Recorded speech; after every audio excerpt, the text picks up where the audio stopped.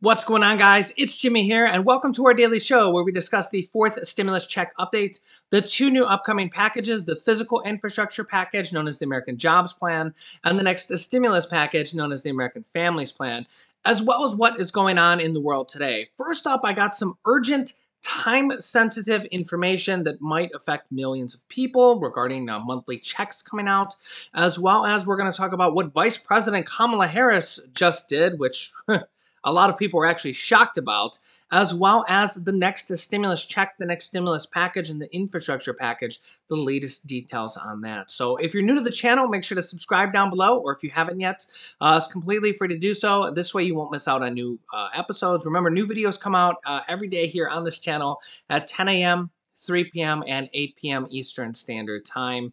Also, if you can, hit the like button for us. It really helps out our channel. Okay, first up, some urgent time-sensitive information regarding the monthly checks that are going to start going out to children on July 15th. $250 to $300 per month per child. This is already passed, but only for 1 year. This is passed from the third stimulus check package. And the White House says that the payments could be permanent or at least extended until 2025 in the fourth stimulus check package, the American Families Plan that they're negotiating on right now. I'll get into some information on that here in a minute of what the latest details are on the next stimulus package and the next infrastructure package. But these monthly payments are going to start on July 15th of $250 per month for children ages 6 through 17 and $300 per month for children under the age of 6. These are called the child tax credits, and these are confusing to a lot of people. They are passed from the third stimulus check package. Stimulus checks themselves are actually advanced refundable tax credits, but these child tax credits have been going on since 1998, I believe it is, but they've been increasing, and the Democrats that have passed the third stimulus check package completely on their own increased them to $3,000 for children ages 6 through 17 and $3,600 for children under the age of 6. And I also should mention that children, or maybe adults, that are 18 through 24 that are still in college can also get a one-time $500 stimulus check from this provision. Okay, so the third stimulus check, they increased it. Used to be $2,000 when former President Donald Trump increased it from $1,000 back in 2017 from the Trump tax cuts. Okay, now it's increased to $3,000 to $3,600. The IRS is going to start paying these out in monthly payments starting on July 15th. $250 per month for children ages 6 to 17, $300 per month for children under the age of 6. For the rest of the year, basically 6 payments for the rest of the second half of the year.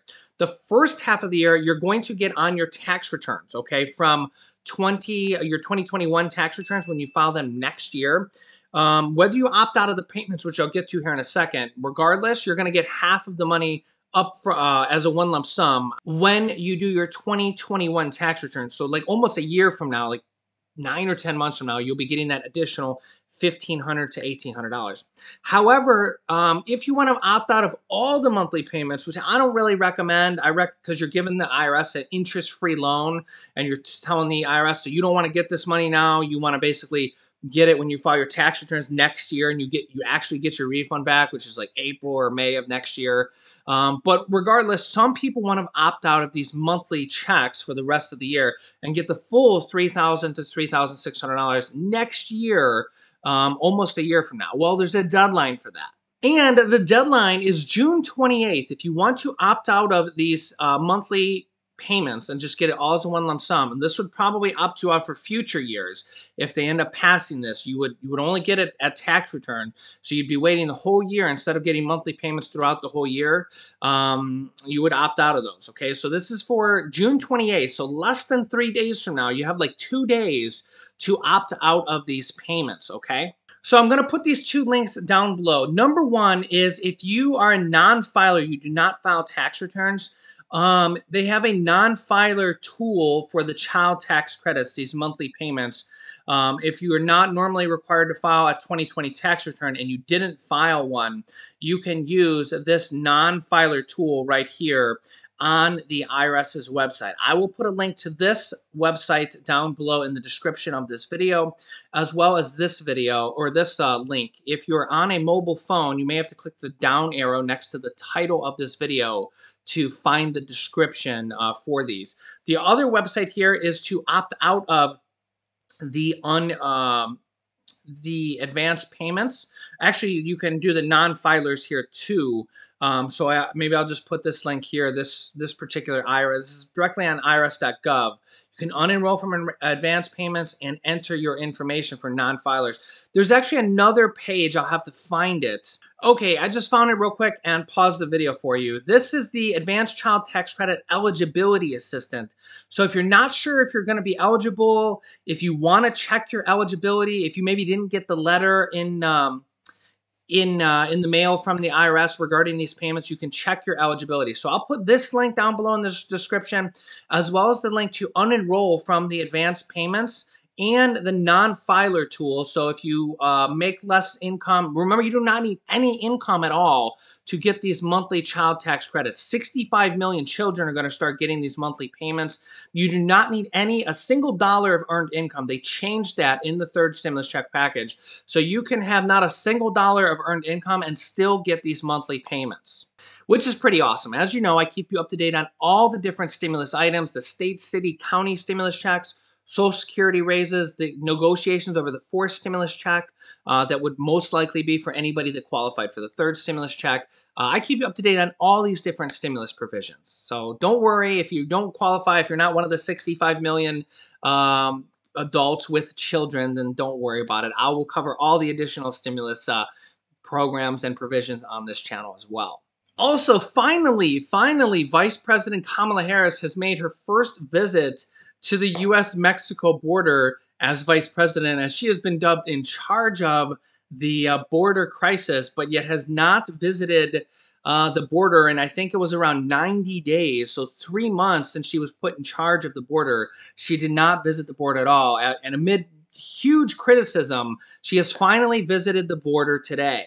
As you can see here, the vice president toured the El Paso, Texas Central Processing Center, a U.S. Customs and Border Protection facility, and spoke with 5 young girls from Central America while there. She participated in a walking tour and attended an operational briefing.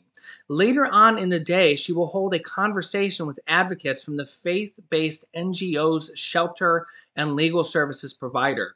At the conclusion of her trip, she'll take questions from the press. That will be interesting. She says, quote, "We are here today to address and to talk about what has brought people to the U.S. border, and again, to continue to address the root causes that cause people to leave and often flee their home and their country." Now, Vice President Kamala Harris' office, or her aides, have, amid criticism, she's been getting huge criticism, even from a lot of Democrats, because she's been put in charge of the border, but hasn't even visited the border in 90 days, 3 months. Her office has come out this week and said that she's not actually in charge of the actual border crisis. She's only in charge of the border problems that would cause people to go to the border. Yeah, it sounds kind of crazy. Listen to this. You'll remember a few months ago when President Biden tasked Vice President Harris with leading diplomatic efforts with Central American countries to stem the flow of migrants to the United States. But in recent weeks, CNN has learned that the vice president's staff has been working to make clear that her role is focused solely on the root issues of migration, not managing the surge at the southern border. That's a stickier issue. CNN's Natasha Bertrand is in Washington. She's been covering this. And Natasha, it's interesting because that has been the impression that this is part of her portfolio as vice president, right? The broader issue at the southern border doesn't appear she or her team is genuinely interested in that.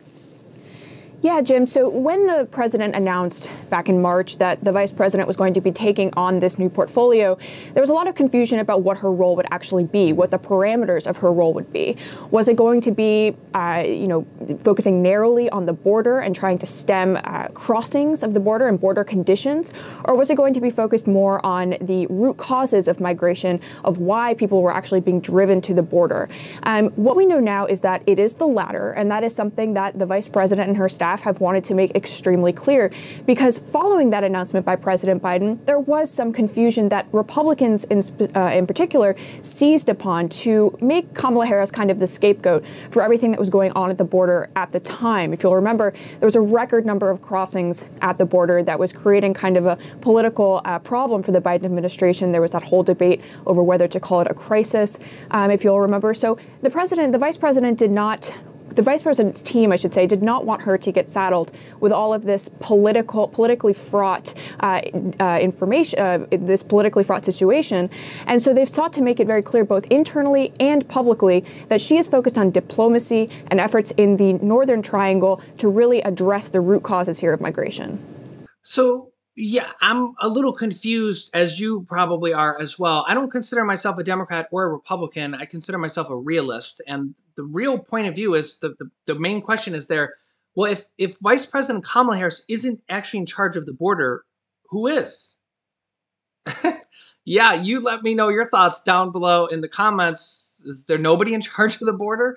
And this comes amid Texas Governor Greg Abbott is going to be building the wall himself on Texas land. They're going to be spending millions of, possibly even billions of dollars to finish the wall in Texas themselves. The Texas border wall is about half of the entire border of the United States. And yeah, it's, now remember, in all fairness, because again, I look at this as a realist, the border crisis has been going on for decades. And in fact, it's actually been increasing throughout the years. Of course, we did have a big spike when President Biden came in. And it's largely because of what the Guatemalan president and as well as the Mexico president, they have said that, as you can see here, many migrants believe that the, quote, doors are open to the United States following the election of President Biden and their more lenient immigration policy than former President Donald Trump. So a lot of migrants literally just think that they're allowed to come into the U.S.,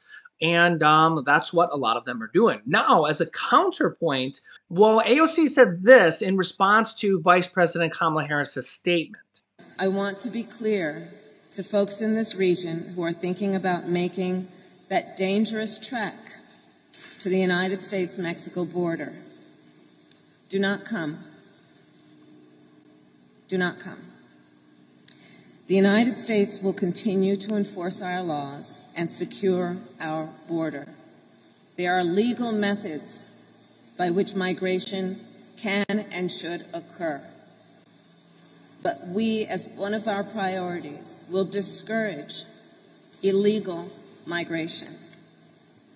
And I believe if you come to our border, you will be turned back. So let's discourage our friends, our neighbors, our family members from embarking on what is otherwise an extremely dangerous journey. Now, AOC says in response to this is disappointing to see. This is a far-left Democratic counterpoint. First, seeking asylum at the U.S. border is a 100% legal method of arrival, says AOC. Again, let me repeat that. AOC says, seeking asylum at any U.S. border is a 100% legal method of arrival.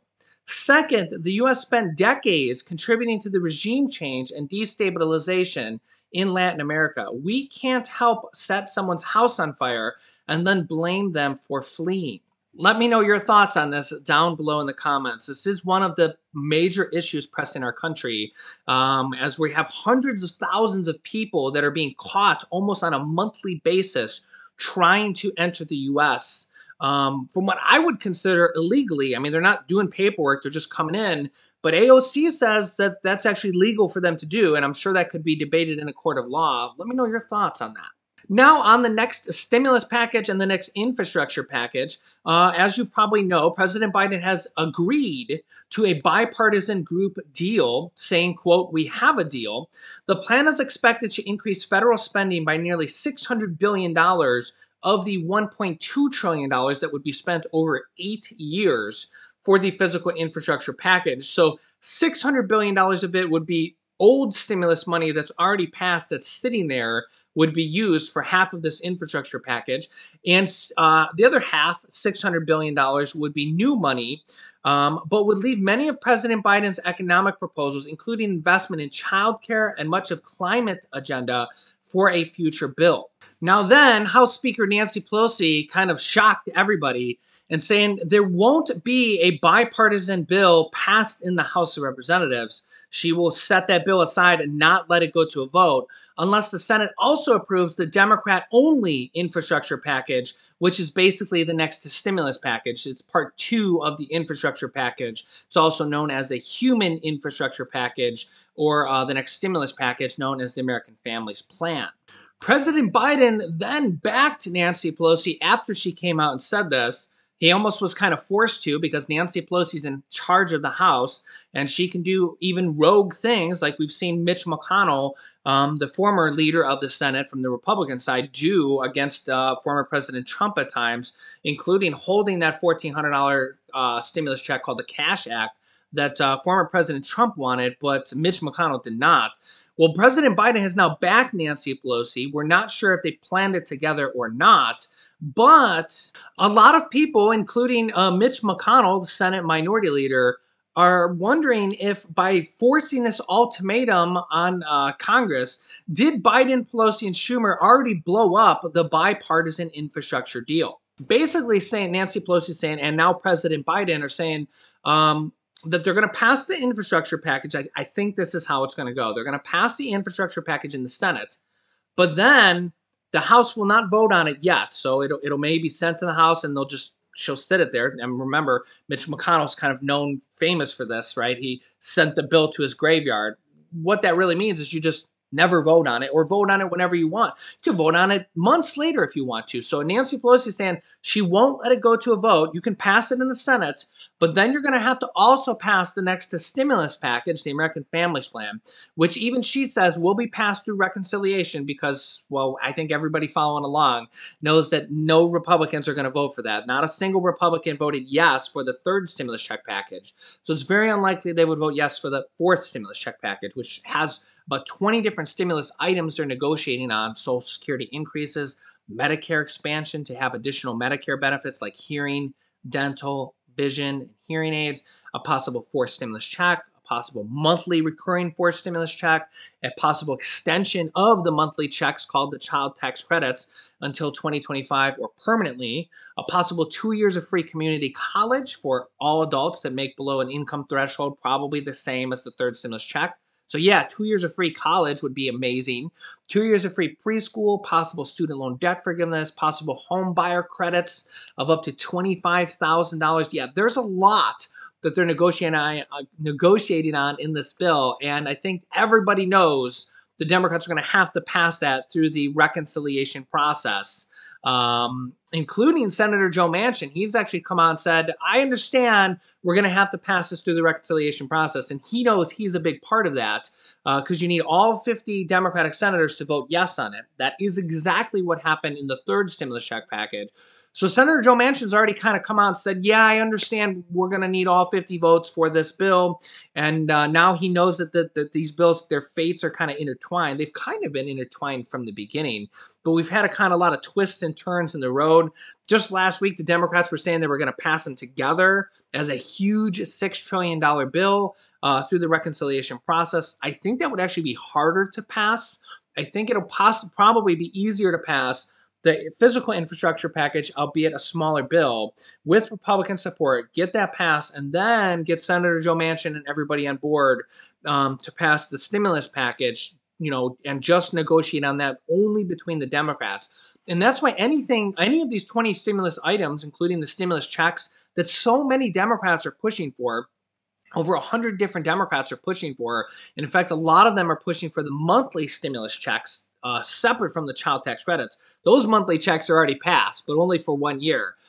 There's so much Democratic support for this. It reminds me of the 2nd stimulus check, as back then we actually had a Republican Senate though and a Republican president. But the scenario reminds me of the same when we were leading up to the package, and there was just so much support for stimulus checks and additional stimulus provisions that they couldn't deny it, and they had to add them in there, and that is ultimately what happened. And then we actually got another stimulus check after that, a third stimulus check. And I remember all throughout those months, people would say, there will never be a second stimulus check. I'd get random people coming by on the channel, right? There'll never be a second stimulus check. And I'm thinking, well, okay, a second stimulus check just got passed. And then I'd have people saying, there'll never be a third stimulus check. And then I was like, oh, well, the third stimulus check just got passed too, by the way.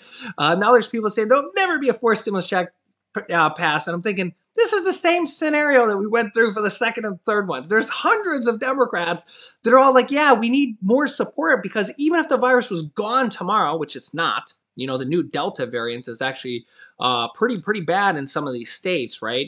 And a lot of people are worried about that when fall and winter comes and cooler temperatures. It's like way more contagious than any of the other variants, and they think that this is going to be a huge problem. But even if the virus was gone tomorrow, the economic recovery is going to take us years. So that's why a lot of these Democrats actually want this monthly payment plan or monthly stimulus checks, like this plan introduced into the House of Representatives, that is for a one-time $2,000 stimulus check, then followed by $1,000 monthly recurring stimulus checks or monthly payments that would go until 1 year after the pandemic is declared over. So a bare minimum, if this bill were to be passed, of 12 monthly payments or 12 stimulus checks of $1,000. So let me know your thoughts down below in the comments. I'll keep you up to date on everything. Make sure to subscribe down below. It's completely free to do so. And remember, these times, new videos come out every day at 10 a.m., 3 p.m., and 8 p.m. Eastern Standard Time. You can click this video here to watch my newest video about states, cities, and counties passing their own stimulus checks and stimulus programs. This top video is my newest stimulus check video, and this bottom video is President Biden's Social Security raise, my newest video on that. So click on one of those videos next. Thanks, guys, and I will see you in the next video.